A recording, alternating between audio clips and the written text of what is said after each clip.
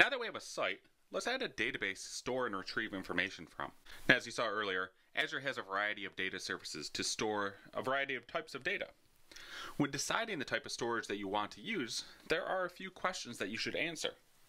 First, how complex is the data that you need to manage? How is it going to be queried? Does it have specific rules or requirements associated with it? Second, how much data is there? Is it measured in megabytes or gigabytes? And finally, is the data structured or unstructured? A better way to ask this is whether the data is textual in nature or binary in nature. These questions should look somewhat familiar if you've ever stored data for an app. We ask these same questions for desktop and web-based apps too. So let's match these up to the Azure data storage models. The first storage choice we have is the one that we tend to use the most often, SQL. Azure supports SQL Server in the cloud as a platform, or any other database vendor as an infrastructure virtual machine. You're probably already familiar with all the features of this platform. SQL Server stores data in columns and rows as a relational database. It supports complex queries, it works best with textual-based data, and it supports enterprise-level features like transactions and stored procedures.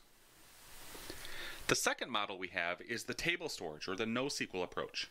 And these are databases like MongoDB or DocumentDB, but stored in the cloud. These tend to be quite fast as long as you're retrieving from a specific key. This does not support direct relationships. All the relationships must be done by the client. The data is stored as JSON text elements, and when you query for a record, you always get the entire blob back. One big advantage of table storage is the price. It is significantly cheaper than the SQL option for large data sets. And then finally, we have blob storage. SQL and table storage are horrible at storing large binary files, things like images, videos, audio, etc. These blobs can be cached regionally, and they can have a unique URL associated with them for retrieval purposes. This allows you to combine this data storage approach with either SQL or table storage and store pointer URLs to the data as part of your structured data. We're going to use a SQL database with our app today. It turns out that the mobile app service has some built-in support to expose tables from a SQL server with little to no custom code. And this makes it trivially easy to utilize this storage model. But keep in mind that if your data doesn't fit in the SQL model, or if you prefer to use another data storage technique, you have other choices. To use a SQL server, we have to add a database to our resources, and then define a connection string in our mobile app service that points to that database. You can also use an existing database if you already have one defined. You can even create a secure tunnel to your data center and use your on-premise SQL server. There are several ways to add a database. You can use the new option, as you see here, and then pick Data and Storage and SQL Database. The ASP.NET deployment model can also create the database for you as part of the service definition or the service creation.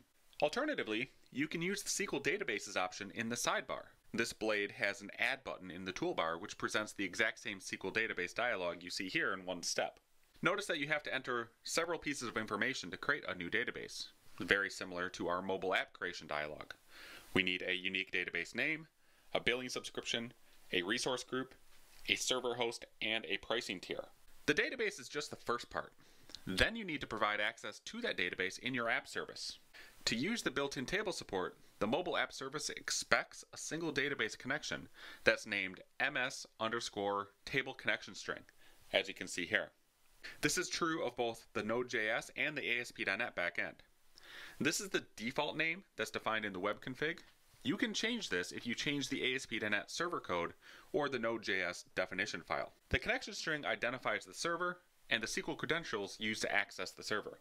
One really great feature is that you can define the data connections as properties of a deployment slot.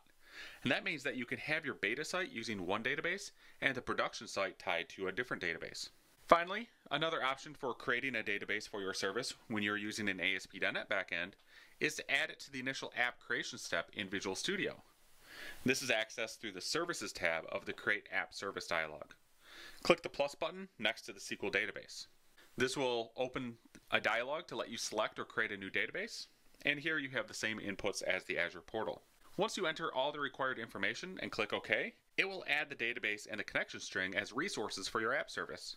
This database will be defined locally in your project and pushed to Azure the first time you publish.